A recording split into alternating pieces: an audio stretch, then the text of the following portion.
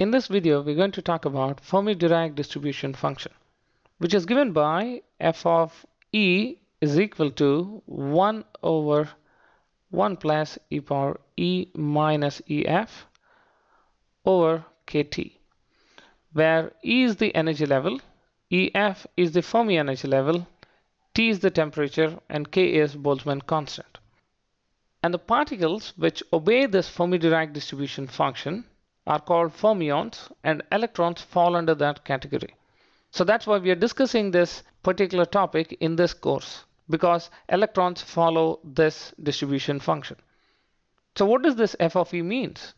So let's say if we have this energy level, and if we substitute e into this f of e function, f of e would give us basically the probability of an electron filling this energy level. Because it gives probability, so the value of f of e would always lie in between 0 and 1. So now let us try to plot this function f of e. In order to do that, we need to know the values of the temperature T and EF. So we can assume the temperature. So I'm taking the temperature to be 0 Kelvin to start with. And EF, so we're not going to assume any value for EF. Instead, we'll talk about the energy level E with respect to EF. So at T equals to 0 Kelvin, let us find out for E greater than EF. Let me take this to be the first case, where the f of E value would be 1 over 1 plus.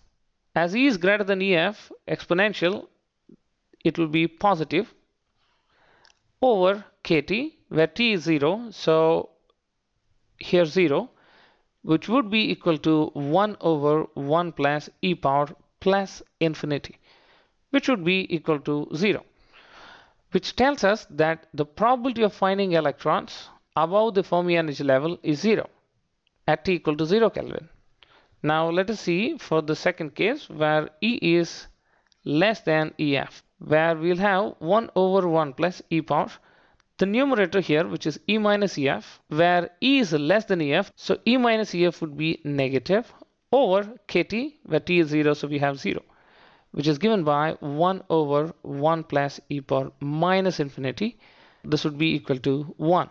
So now it says that below Fermi energy level, the probability of finding electron is 1. Let us try to plot these values in a graph, where we are taking E, the energy level, in y-axis, and f of E on x-axis. Now let me assume EF is somewhere here, because we are talking about E with respect to EF, and we know that f of E values will be between 0 and 1. For T equals to 0, the f of E value for E greater than EF is 0, and for E less than EF, which is below EF, the probability is 1, which means the f of E value is 1. So this graph that we have plotted here is for T is equal to 0 Kelvin. So in order to have a comparison, let me plot two more graphs, one for T equals to 300 Kelvin, which is room temperature, and another one which is above room temperature. Let's say that is T equals to T1. This graph is for T equals to 300 Kelvin, and this graph is for T equals to some T1 Kelvin, where 0 Kelvin is less than 300 Kelvin, less than T1 Kelvin. Now let us see what is happening when temperature is increasing to this Fermi Dirac distribution function. So I'm taking, let's say, some energy level just above the Fermi energy level. Let's say this is E1, at which point for T equals to 0 Kelvin, we clearly know the probability of finding an electron is 0.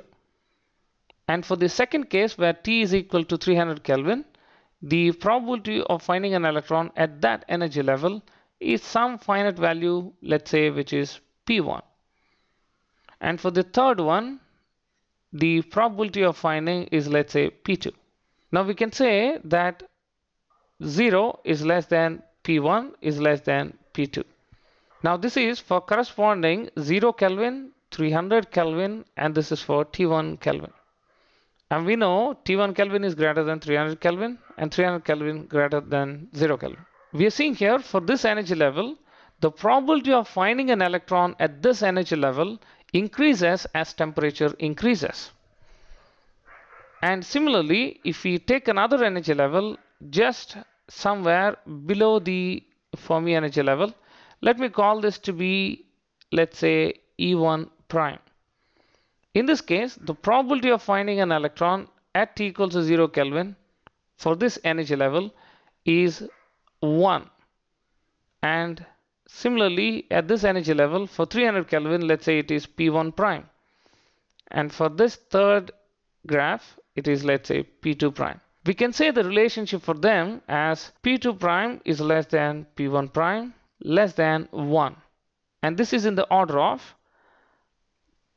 T1 Kelvin greater than 300 Kelvin greater than 0 Kelvin.